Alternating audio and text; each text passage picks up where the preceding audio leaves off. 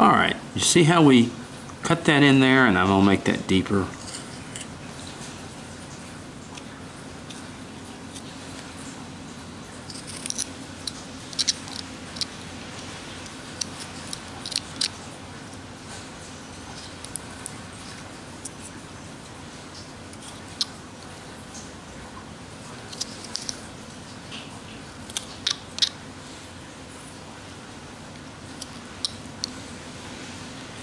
And then we're going to cut it right out in here and come down like that. And it's going to be, we'll take the hand back a little bit, but it'll be him holding a stick in his hand. Now we'll just kind of come down a little bit more now that we've got the hands the way we want them, or not necessarily the way we want them, but they're down a little bit, so we can remove a bunch of it out of it like that.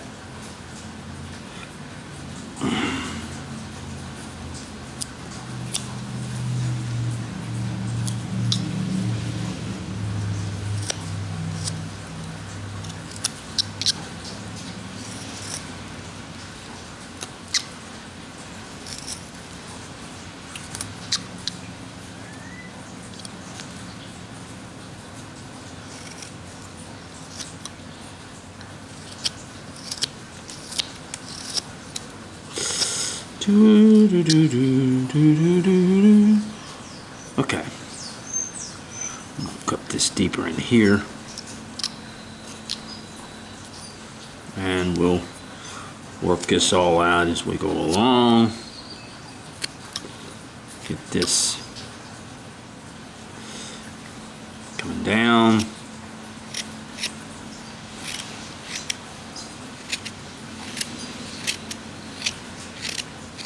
Just kind of taking some wood off. Okay. Now, I'm going to come up here and I'm going to kind of make this a little bit smaller here. This head is way, way too big.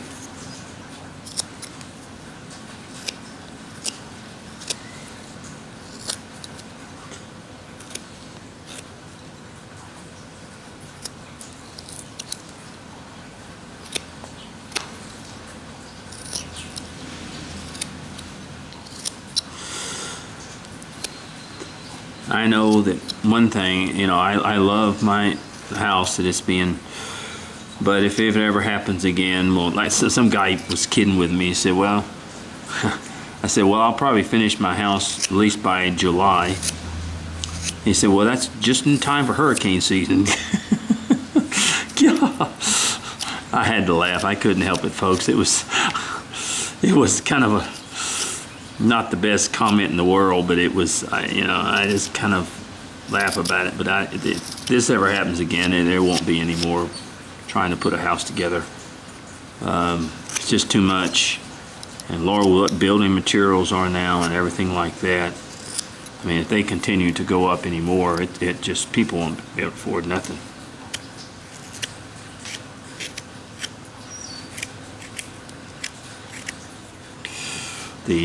Okay, now you see. Now this will come down even a little bit more, and we'll just kind of do that. All right, let me come to the middle of my shoes. Let me go ahead and divide those. I'm tired of looking at them being one piece.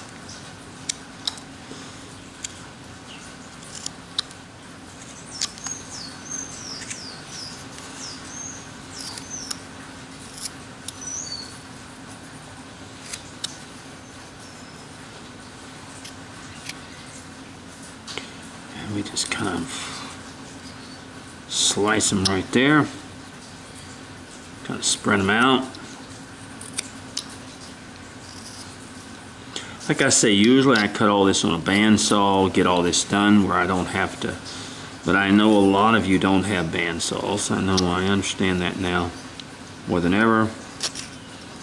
Although I don't want to do everything out of a block of wood. I'm trying to do as much as I can to show you.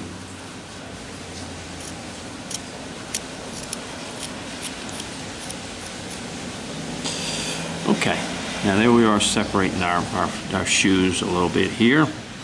Now what we want to do is to definitely come up in the middle here where the crouch area is and make that in there and separate that in there.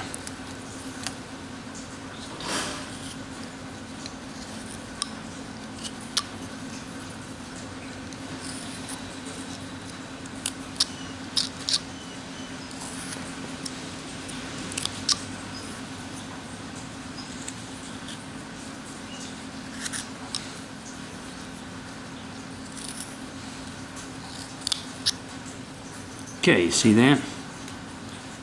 That separation right there. Head. Okay. Now, all this is still a little bit too big. It's going to have to come down.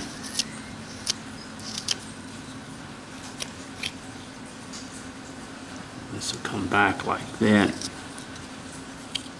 Kind of a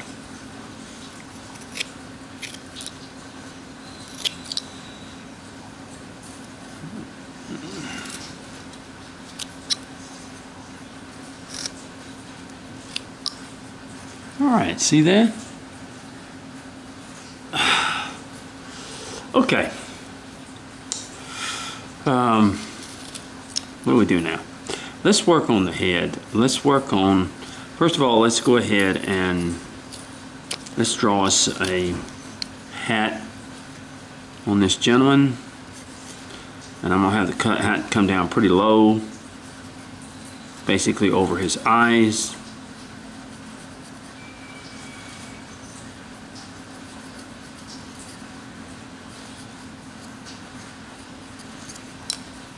So it just goes around his head there. And then you cut and come up from underneath. And you cut and you come up from underneath. Come from this side.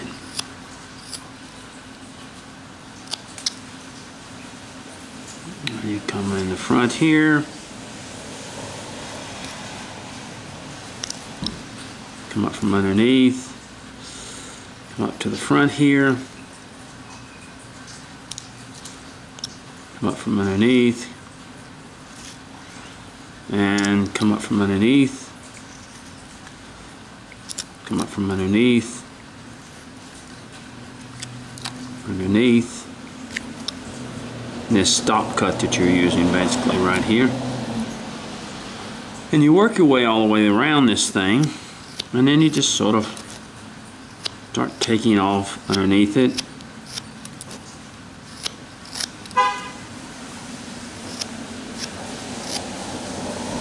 Getting later in the afternoon, cars are starting to really move now, so you're going to hear a lot of cars.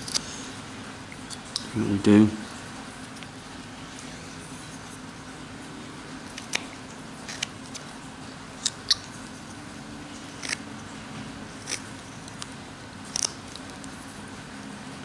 Alright, see that? That's how we're going to approach this.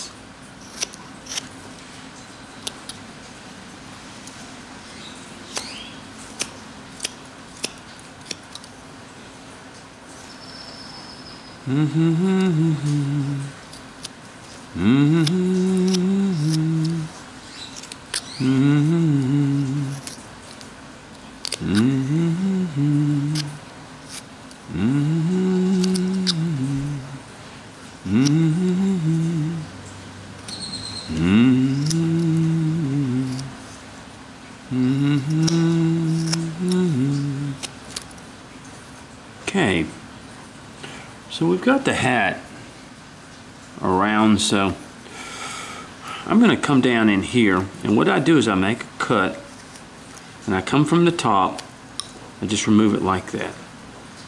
Come around, make a cut, something to the top, take off, same type of deal. In other words, don't take off a lot, you don't have to. And we're just starting to make the top of the brim of the hat.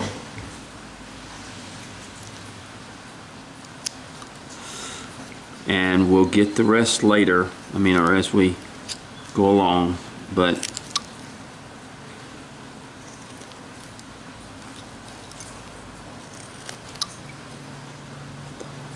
we're just working around the hat.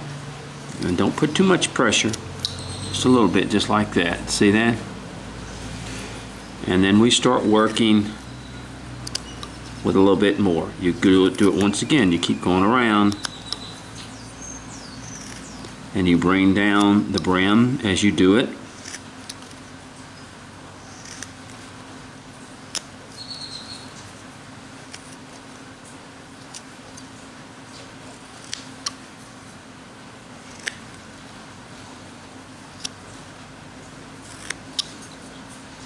You work yourself around the hat.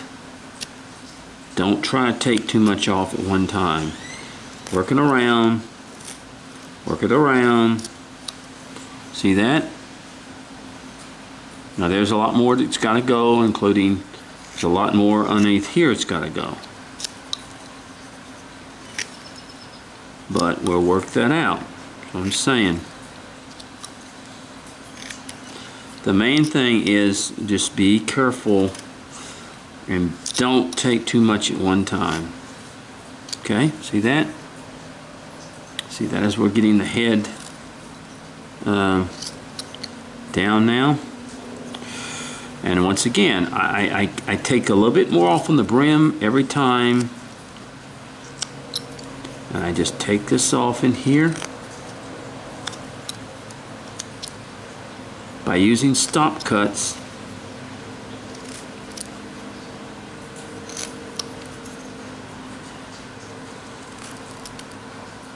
You want to be careful. And take some more off up here.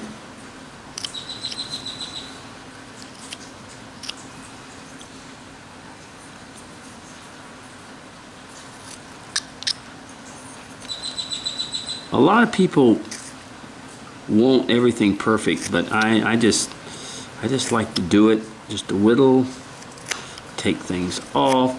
Doesn't have to be perfect, just enjoyable to myself. A lot of people measure, that's fine. I'm just carving an old hobo here, you know, and I'm not really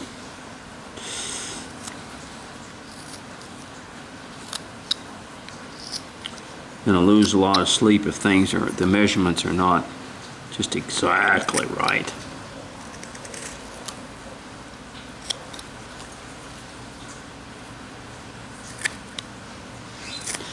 Now, like I said, my hobos are very dirty. They're not clean. They're not smiling. They're not happy hobos. Most of them are you know, dirty, gringy. To be honest with you, that's why I went in to doing my hobos like that, is because a whole lot of hobos I would see were sorry, I have to change my position here a little bit, were smiling and happy and all that stuff, but I never saw any pictures of happy hobos. They were all, I mean, they laughed, I'm sure, and stuff like that. Most of them didn't know where their next meal was coming from, and a lot of them resorted to stealing. They, of course, rode the trains illegally. You were not supposed to ride a train without a ticket, but they would jump the cars and they would ride them. There was a movie in the 1970s with Lee Marvin called, oh God, what was it called?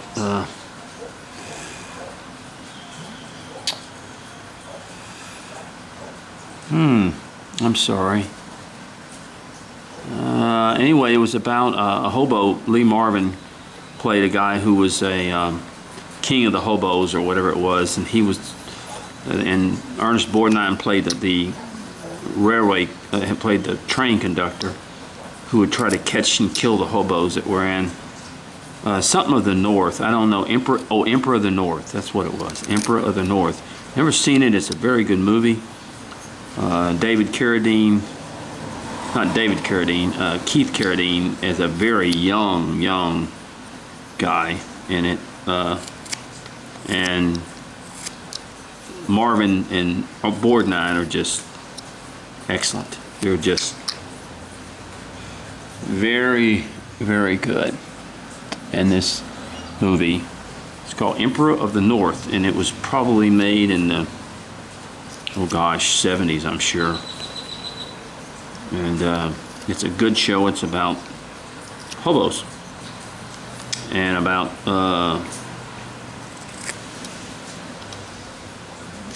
their lifestyle a little bit, but it's more of a kind of a, you know, he can ride the train. It's sort of a suspenseful thing. They have a pretty good fight at the end of it on the train. Him and Ernest Borgnine do.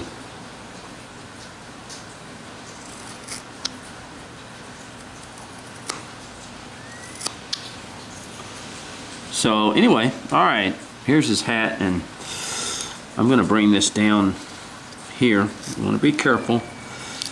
I want to bring that down and bring it, you know, get a little bit more. And that's what I'm going to do as I go around. I get it kind of situated at the top here, and then I just bring it down a little bit more, see, as you get the thing. And Hobo's hats were not, most of them were, they picked them up somewhere or got them off of another dead hobo or whatever it was, and they were not pretty hats. They were just pretty plain, and they weren't fancy hats like people wear today. They were very plain and quite dirty and grungy,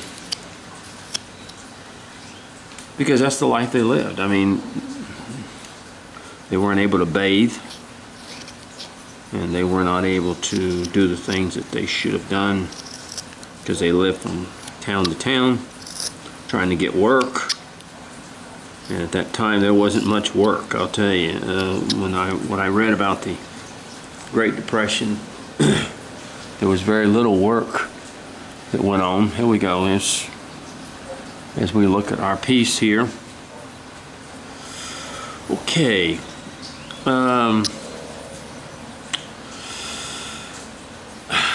Let's kind of bring this down just a little bit. Tell you what, let's go ahead and put a we can go ahead and come up here like this on the back of him and make his arm like that.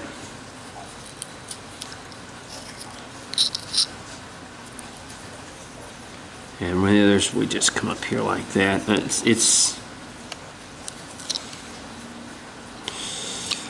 They had a hobo museum in Jackson, Mississippi.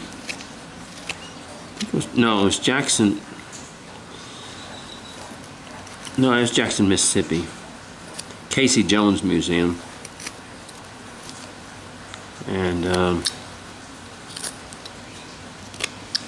hobos did a lot of art, but they did mostly art with. They did it with a knife. They did it with boxes. They made boxes with cardboard, stuff like that, things that they found. And they did really good, intricate designs on them, and beautiful. Hobo art at one time was worth quite a bit of money, because it was not so much the greatest art in the world, but it was of an era, of an age that had. Woody Guthrie, the singer Woody Guthrie, was sort of a hobo. In fact, he was. He used to ride the railways and stuff. That was Arlo Guthrie's dad, and he was a big singer back then. Old Woody Guthrie. He the reason he wasn't a famous singer, but he was one of these kind of he talked about people who were poor. He talked about railroad workers. He talked about his songs reflected a lot of the times, and they are very, you know, he's famous. His name is Woody Guthrie, and he lived a life like that. He was kind of a, what do you call them? They were sort of a person against the establishment and stuff like that. He was, because he was poor, but he sang songs that way. Woody Guthrie. And then of course his son Arlo Guthrie. Everybody remembers Arlo Guthrie from, well, not everybody, but though, you know, older people remember a movie called Alice's Restaurant that Arlo Guthrie wrote, and he sung songs. Same type of deal. It's except that Woody Guthrie became quite known and famous for his songs during Prohibition, during that time.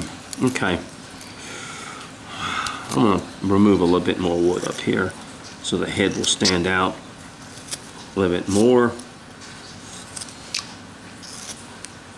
I like the head to come further out, just always did, just like that. So